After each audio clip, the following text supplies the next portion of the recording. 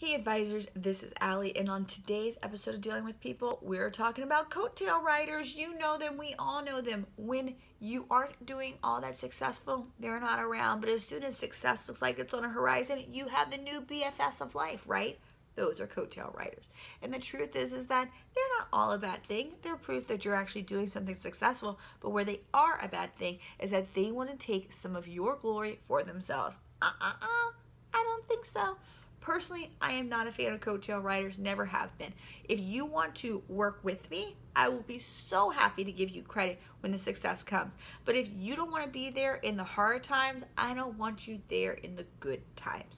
So you need to decide right now when it comes to coattail riders, and they will come, what is your perspective?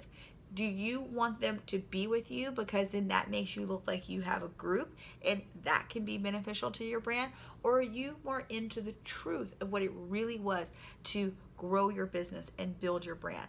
Personally, I think coattail riders are a no-no, especially when you have a team, even a small team, because the people who are there with you in the hard times, those are the ones that deserve the praise. Those are the ones that deserve the credit, not people who show up for the glory in the end.